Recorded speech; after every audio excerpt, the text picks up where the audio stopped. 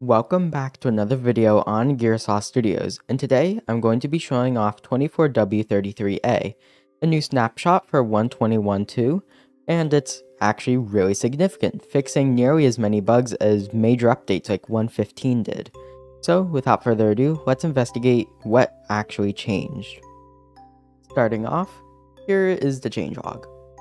I can't go through all of this in just one scene, so essentially what I'm really going to say is a lot of bugs were fixed, and then some of the major highlights. Of course, bundles, baby dolphins along with baby glow squids and other things, and then redstone torches got a rewrite, so now they look much prettier, and then the bundle is added. So yeah, there's a bunch of things, and there's even some redstone experiments you can turn on, and minecart improvements that you can also turn on. And you can finally have those things where the camera is followed by the minecart's direction. Note, that can get out of hand pretty quickly. So some things are breaking down because of that, so they're going to be, neurally adjusted and such. And then bees are better at flying in general. So hopefully your hives don't randomly lose all their bees unless they're kept inside of a room. And then a bunch of other parity things. Bats can now spawn at any height, so that way you can actually see them in mountains. Banner patterns are moved into a different thing, to the banner templates. And then the rarity rewrite over here. A bunch of things are going on, and even an FPS limit for when you're inactive. So a lot of things are changed here, and even goat horns are data driven. So you can do a bunch of things now with this little snapshot. It's basically adding as much as an update in some regards. First off, some trial chamber changes. Right here are something called encounters. Occasionally, you'll see these before the main chamber. And although this is all Jigsaw format, strangely enough, I could not find a single one generating. Perhaps they don't generate yet. But anyways, you can see here that you have to go through a small maze. At the top, there's going to be a little vault here, and potentially even a trial spawner, so that way it's a little harder. But still, this is pretty much the gist of these rooms. They're going to have breezes and such. You can see here, these jigsaws indicate traps. And then this one is for a breeze spawner. This one is a vault, that one's another dispenser, and then this one connects to the actual chamber. So you can see how these are going to generate. Right here, you have a nice vault. You have to traverse your way up through this. I don't even think possible parkour, unless you actually generate the jigsaw. And then you go all the way up. And now right here, you have a spawner. So potentially that could just be a bogged spawner and your day is ruined. And then down here in this one, you have to navigate this area without getting killed. Of course, there's some traps, arrows, dripstone down there, a vault down there. You have to navigate this place, and it's pretty treacherous. But hopefully, you don't just fall on the dripstone and die. And then for the fifth one, well, there isn't too much to talk about in this one. It's pretty much just another arena. It doesn't even feel like an encounter, it just feels like a whole new arena, which is a pretty odd choice, but alright. And now, that's the trial chamber changes. Of course, some ladders were changed. And now, some new sounds and looks. Right here, spawners actually have new noises.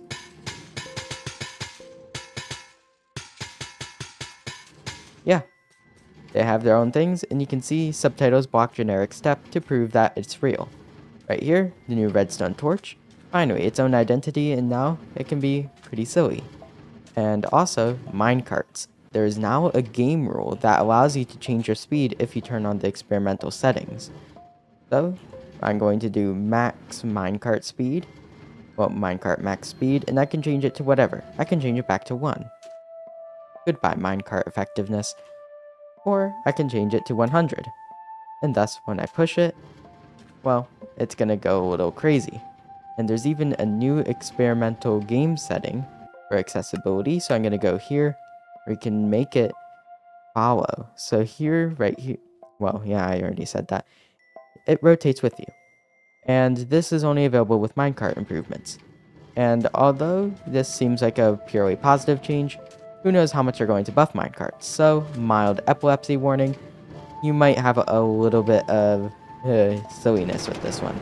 So, once I start accelerating, yeah. So you have to be a little bit careful about your minecarts, since they'll be going so fast it might cause motion sickness and other adverse health effects, hence why this is an accessibility setting that defaults to off. And now, the bundle. The bundle has gotten a bit of a rework and now requires a scroll wheel. If you're not playing Minecraft with the mouse, you're getting the old bundle pretty much. Right here you can see the top items, and if I scroll my mouse wheel, I can now navigate it, and they're even visible inside the bundle right here.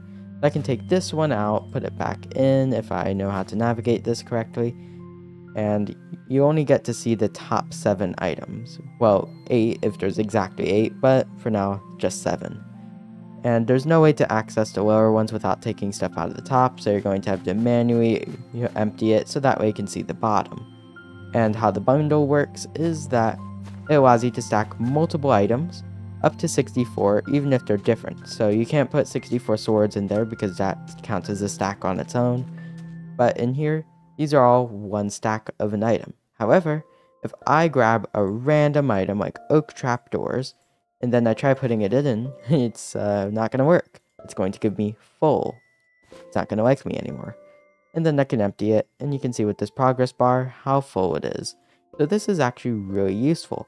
Although you can't access the lower ones, you aren't able to do that anyways. So you're much more likely to be able to get what you're looking for by sticking it into the bundle, which actually makes it an effective inventory solution for once. Right here, you can see some various redstone contraptions, and I'm not entirely sure what the redstone rework is doing to them. Despite me following what the website said, I'm getting weird results. It doesn't seem to be randomized. However, there's something cool. Now, salmon can have different sizes, and of course, I get the medium one in my showcase. That was also definitely intentional. But anyways, the salmon here now have different sizes. So that's right, we have large salmon in Java Edition. Finally, Java Edition is indisputably better than Bedrock. Okay, I actually think the two versions are kind of close in equalness, but still, large salmon is in Java Edition, which is breaking news pretty much. So if you're a fan of large salmon, have fun. Along with that, baby variants of certain mobs have been added. So for squid and dolphins, along with a few other ones most likely that I'm forgetting at the moment. But if I summon a bunch of dolphins, you can see there's a baby one. I don't know if they grow up, but you still cannot breed dolphins, so it's not a very important change, but it's interesting to see nonetheless.